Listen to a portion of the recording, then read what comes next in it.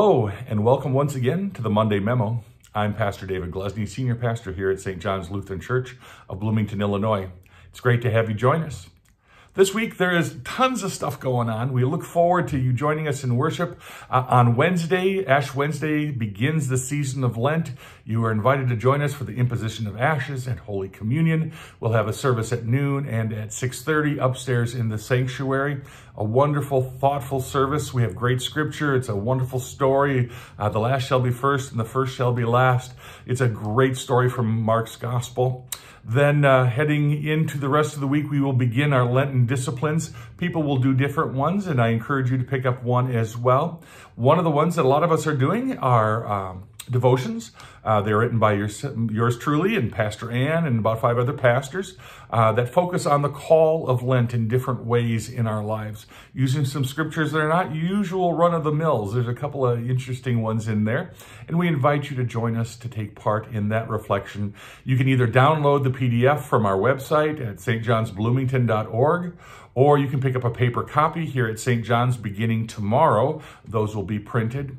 And then last but not least, the way I prefer to do it is I've emailed Norma at stjohnsbloomington.org and asked her to put me on the daily devotional list. So every morning when I wake up, there it is in my inbox, ready to go. Scripture, the whole 9 yards, the word, the photo, everything all right there. So I think that's a wonderful way to do it. I encourage you to do that as well.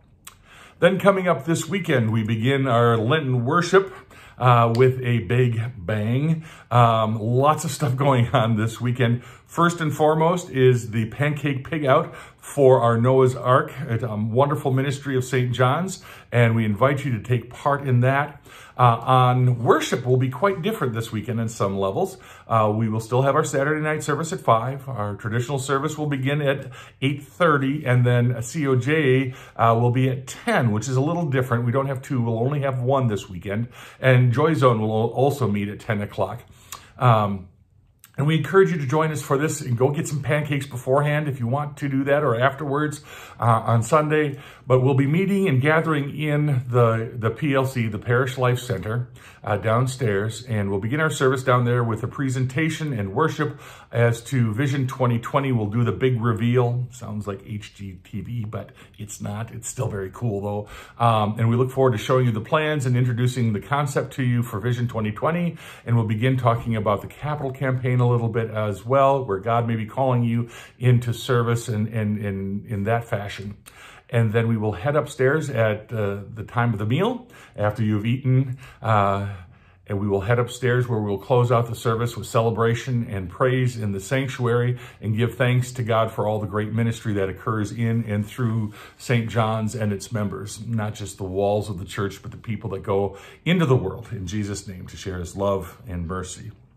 There's lots of other stuff going on. I'm sure there is. I'm not going to go get into all of that. You can find out more on our website or here on our Facebook page. We invite you to look at all of those things and find a way where God is calling you into loving service and to use your gifts for the greater glory of the kingdom of God so that all may come to know of God's love in Jesus Christ. May your week be blessed, and it's good to see you again. Take care. Bye-bye.